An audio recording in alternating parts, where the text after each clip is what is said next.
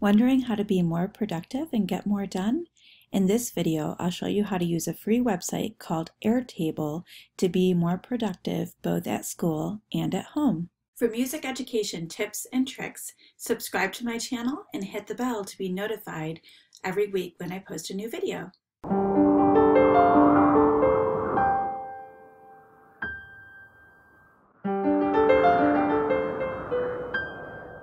So I'm going to show you what my daily to-do workspace looks like inside Airtable.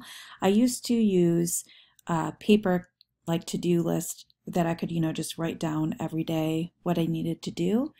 But then the paper that I had always used, the person selling it was no longer selling it. And then I found Airtable, and I love that I can actually save paper by using this. So if you look here, here's my workspace, and I have tabs for home and school for each day. So Monday at school, Monday at home, Tuesday at school, Tuesday at home. And then if you click the arrow over, you'll see the rest of it. What I really love about this, as opposed to using the paper that I used to use at school, is that I can have a Saturday and Sunday tab. Whereas before I was just using my paper at school. And then when I came home, I was a little bit of a mess because I had to use a different system. So with this, everything is all in one location. And I really love having a daily to-do like this because sometimes on Monday, you think about something that you don't really need to do on Monday. You could wait a couple days, but it does need to get done in a couple days. So then you can go to Wednesday's tab and put it there. All right, so this is actually my tab for the first day of school I have this week because Monday we have the day off. And the really cool thing about this is that you can put your task here, and then here I have a bunch of things that I might use throughout the week. Some of them I wouldn't necessarily use at school, but it's just things that I need to do throughout the week. And I also love this reoccurring category here because there are certain things that I will have to do every Tuesday, or maybe I have to do it every day. And that way, once I'm done with it and I am deleting the tasks from it, I make sure to keep all the ones that say school or reoccurring, so I can go through here and go through all of these and right click and delete them for next Tuesday. But then the reoccurring ones, I would just make sure that nothing is checked here so that I can keep them on there for next week, if that makes sense. So I have the task here, the type, what kind of category it is. If I'm working on it, there's a checkbox, which is awesome. I love that checkbox, and if I'm done with it. And then, once I get home, then I can check my to-do list for Tuesday. And it just really keeps me sane when I know exactly what I need to do for that day. So I'm going to show you how to create a new workspace. So when I log into Airtable, this is what I see. There are some sample workspaces that they give you, but then you can also create your own. And you can also collaborate with other people, which is really awesome. And then you're sharing the workspace. But I'm going to show you how to create one from scratch in case you want to try this to-do list. You're going to go to Add a Base. And then I am just going to start from scratch. This seems to work better. And I'm just going to put sample, but you can obviously do to-do list or however you want to, if you wanted to use that as an icon, or if you want to do that as an icon, or whatever you want to do. I'm going to use the checkbox. All right, and then I'm going to double click it. All right, so right here, this is like your tabs, kind of like you would have in Google Sheets. So here is where you could put Monday at school. And then here, if you want to change this to task, you can, or however you want to name that. Single line text works well, but if you see here, there are all these different types of fields that you can have, but I will leave it as single line text and hit save. Then I'm going to do working on question mark, which I like to have that because sometimes I'm in the midst of doing it and I have started work on it, and I just want to indicate that to myself. And then I'm going to change this to checkbox. Hit save. Here I'm going to do done question mark, and again make it a checkbox. Hit save, and there we go. But I do want to show you there are some really cool categories here. You can a little bit more advanced is you can link to other records. You could have longer text. You could have an attachment, like if you had a PDF or an image or something that you wanted to include in the Airtable, you could do that.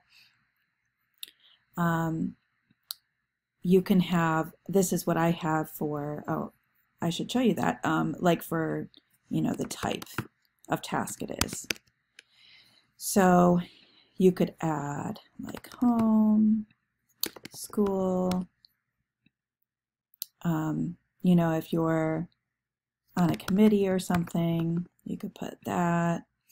Like I said, you could add reoccurring, really anything that, you know, you might use. And again, you'll want to put what you would do at home and at school. I would go ahead and add all of your categories that you want to that first tab, even if, you know, you're not going to use one of the tabs when you're at school, because then what you can do after you hit save is you can go to duplicate table, go ahead and duplicate records, and then when you do that, all of those categories will be there so that you don't have to recreate them.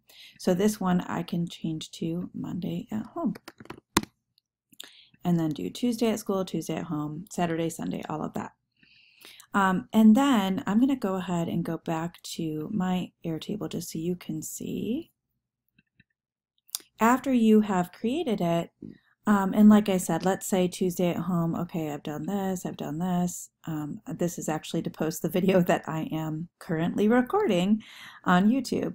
All right, so let's say I've done all of that and I've, you know, indicated that to myself. Then let's say Wednesday is next. Well, I can go ahead and move this over on Wednesday so that Tuesday at home is at the end and then the Wednesday at school is the very first tab. I just like to do that because it's a lot easier to find the tabs, but you could do it without doing that. If you just want to go ahead and navigate yourself, you could do that. And I should say that there is an Airtable app. On the Airtable app, it is even easier to move these tabs around than it is on the website, but it's not too hard on the website. You could also add a priority if you wanted to, like if you have, this is a pretty long to-do list, so if you wanted to add a priority, maybe you could do single select and have like 1 would be most important, 2, 3, 4, 5, and then hit save. And then if you know, like, oh my goodness, my ukuleles are so out of tune, I really need to do that, you can go ahead and do that. Or, you know, changing the batteries in my Optonatone is not super important, but my kids keep asking me about it. Go ahead and do 3 for that.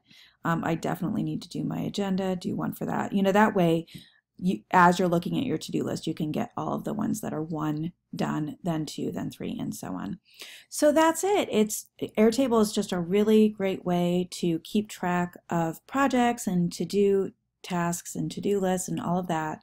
There's a lot more you can do with it as a music teacher, but I just wanted to show you this is one way that I keep sane so that I can go ahead and check off what I'm doing. It just makes it so much easier when I'm, you know, in my planning period, being able to look at that list and knowing what I need to do. I will be talking about Airtable as well as some other tips to stay productive on my next podcast episode, which as you're listening to this is probably already out.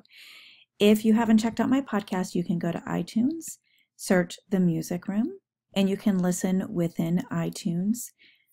And you can also go to my blog at Mrs. Miracle's Music Room and click on podcasts and look for podcasts there. I will also link to my podcast and to Airtable below. If you enjoyed this video, please like the video, comment with any questions, and feel free to share it with other music teachers. Thanks so much for watching today, and I'll see you in the next video.